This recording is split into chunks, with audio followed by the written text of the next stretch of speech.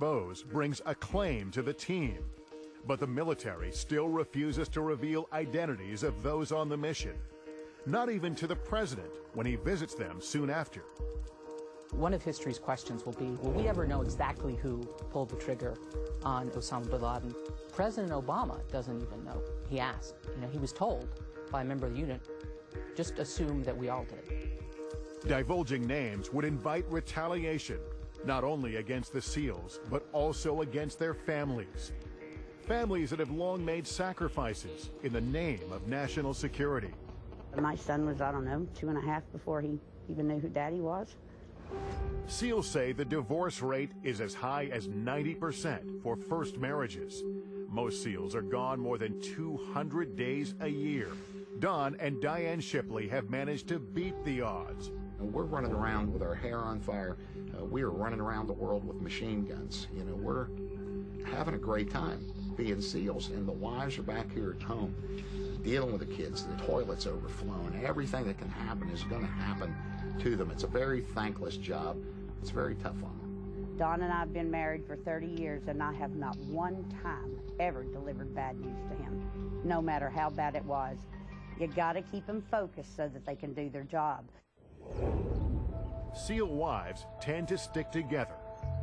Most live in the communities near the SEAL bases in Dam Neck, Virginia, and outside San Diego. Whatever they know, they cannot share with anyone on the outside. You really don't talk about what they're up to, and if you ever do make the mistake, you're shut down pretty quick. Team 6 founder Richard Marcinko used to give the wives parameters of what they could divulge about their husband's work. I used to bring the girls in, the wives, in once a year on a Saturday for coffee and donuts, and I would tell them, this is what you can tell them. Every time a Navy SEAL walks out the door, he knows it could be his last time. To this day, those who have served say it was worth the risk. I enjoyed every minute I was on the team, and what I enjoyed the most is the people around me. I enjoyed the honor and privilege of leading my team.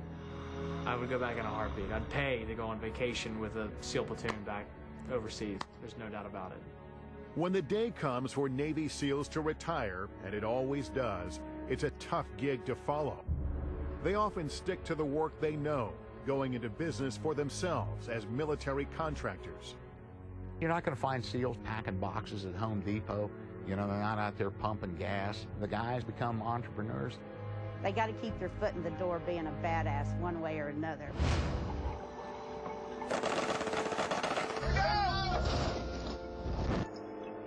There will always be covert work to be done, secrets that need to be kept, and men willing to keep them, the men of SEAL Team 6. They're our nation's 911 force, and I think we should leave it at that.